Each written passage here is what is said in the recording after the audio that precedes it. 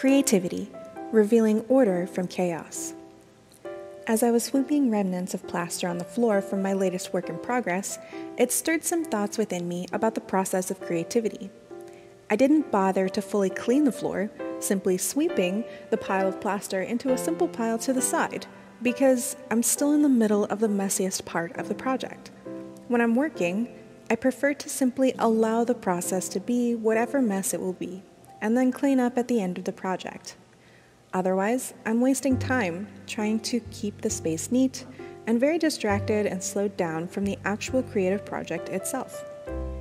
All of my attention is focused on the end goal of beauty, and with this focus, I am not bothered by the messy stages that precede that beauty.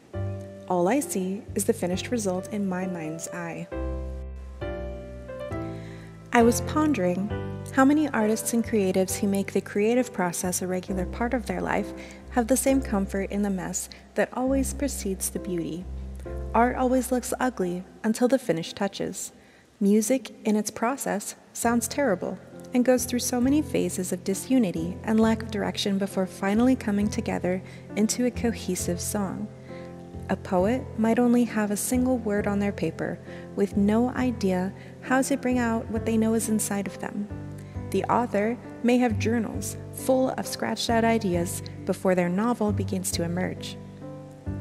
The mature, creative soul is comfortable with having to sort through tremendous chaos of many directions in order to arrive at the cohesive narrative of the project.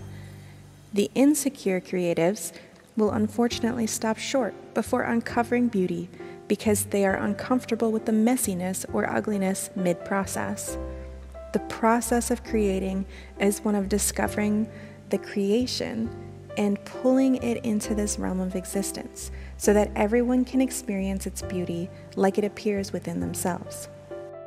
The process of creativity in bringing the beauty out of the mess is exactly as God, the original creator, did from the beginning.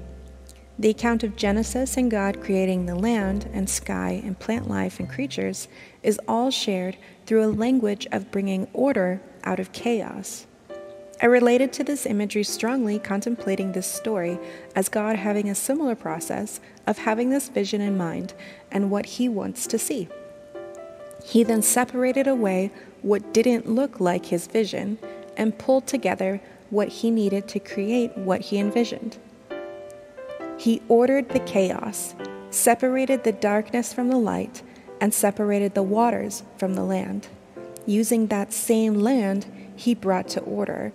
He formed his ultimate masterpiece, a vision of beauty that reflected his own image. He created us with the same nature to create as he did. It is the attribute of the nature of God within us to have such patience in the mess before the beauty rises from the ashes. And God is still creating an ultimate masterpiece in us and in all of creation. There is a beauty he's crafting that is far more precious and valuable than keeping a tidy earth or tidy lives that never have struggles. He's not concerned about the messy process of creativity when he has a vision for the beauty of humanity, his own sons and daughters.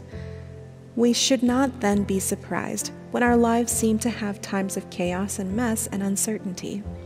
These are the very things, they are the tools of God, shaping the original masterpiece of the original artist. We are his work at the very core of our being, not the path of our life choices, not our careers or what we accomplish or anything we ever do, but who we are in the essence of our souls, designed to look just like him. So when I am focusing too much on life's disappointments, I will allow room for the process that doesn't always look lovely and shift my focus to the beauty to be revealed in me.